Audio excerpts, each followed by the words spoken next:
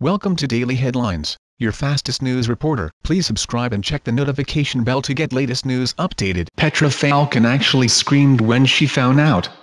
The executive director of Promise Arizona, a Latino advocacy group, yelled to her co-workers that former Sheriff Joe Arpaio was pardoned by President Trump on Friday evening. "It's just unbelievable that the president can do that, just disregard community sentiment, community polling, the legal system," Falcon said. She went through the stages of grief.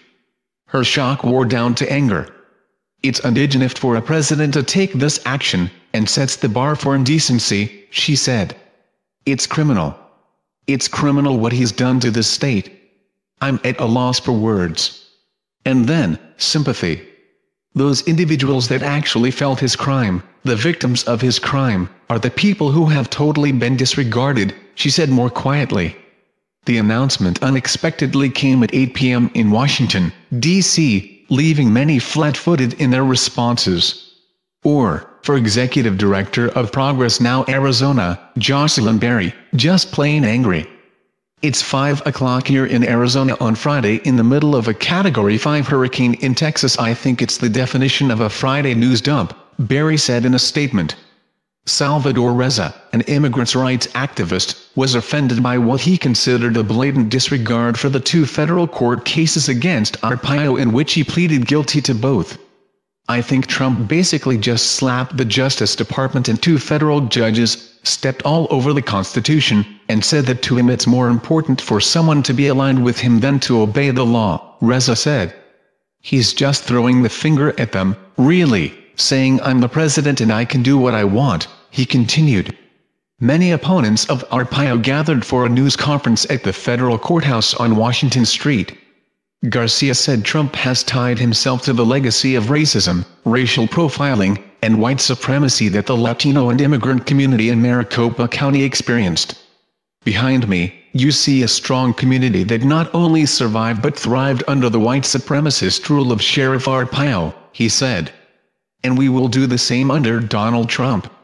Our local leadership, our local people, all are supposed allies. There is no more middle ground," said Viridiana Hernandez, the executive director of the Center for Neighborhood Leadership.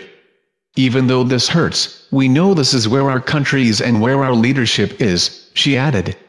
Ray Maldonado, a local immigration attorney, said Arpaio should stay true to his word as a man of law and order and not accept a pardon. "Now, it's time for him to pay the piper," Maldonado said. "Fat chance." After the last speaker left the podium, the group chanted, "What do we want? Justice. When do we want it? Now?" Many were wiping away tears. Just a few hours before the pardon was announced by the White House, Arpaio's defense lawyer Mark Goldman wrote to the White House counsel condemning them. Goldman was citing a CBS article that said Trump had been advised not to pardon Arpaio because White House lawyers believed the criminal contempt charges were reversible and that a sentencing would be lenient. In short, the White House was saying this would be a throwaway pardon because Arpaio could get a new trial or avoid jail time altogether. Although this is what the defense team was hoping for, Goldman did not appreciate the assumption that his client would be let off scot-free. He said that if Arpaio was left to go through with the sentencing, it would put him in an untenable and unprecedented position in sentencing. Goldman scolded the White House for continual leaks, and made reference to the report that the White House counsel Donald McGahn, to whom the letter was addressed, had called Arpaio last week asking if he would accept a pardon. It was Arpaio and the legal team's understanding that the papers were being drawn up. Now we know they most certainly were. Few Arizona politicians spoke out before the pardon. Congressman Andy Biggs tweeted in support, while Phoenix Mayor Greg Standen penned an op-ed in the Washington Post against it. For many Arizonans, this deafening silence from across the aisle was an act of cowardice. "This is what happens when the leader of our state doesn't take a stand," Berry said. Sheriff Joe Arpaio victimized hundreds of people and Doug Ducey said nothing when Trump said he was going to pardon him, and now he's going to walk free after ruining people's lives. Democratic Party Chair Tom Perez stepped up to the plate to take a swing at Trump as well. "Prejudice doesn't deserve a pardon," Perez said. "Donald Trump just gave a free pass to his buddy Joe Arpaio, the nation's most notorious agent of racism and bigotry, during a natural disaster that could hurt millions. That's not presidential, that's a coward. For those who were profiled, detained, or separated from their families, this pardon will continue to sting. It's just unbelievable, Falcon said.